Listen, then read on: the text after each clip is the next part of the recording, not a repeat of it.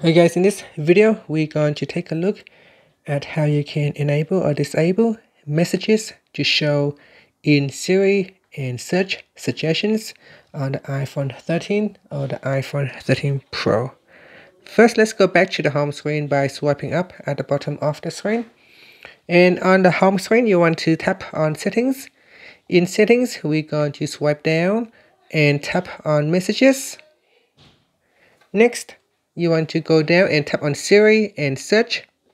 And then you go to the Suggestions section and you tap on Show in App, Show on Home Screen, Suggest App, and Suggest Notifications. So you can tap on the switch to turn them on or off.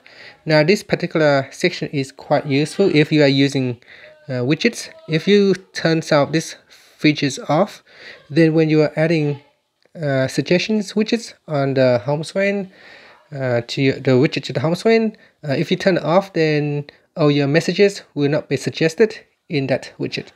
In that case, when it's not working correctly, you can go in here and turn it on. And that's it. Thank you for watching this video. Please subscribe to my channel for more videos.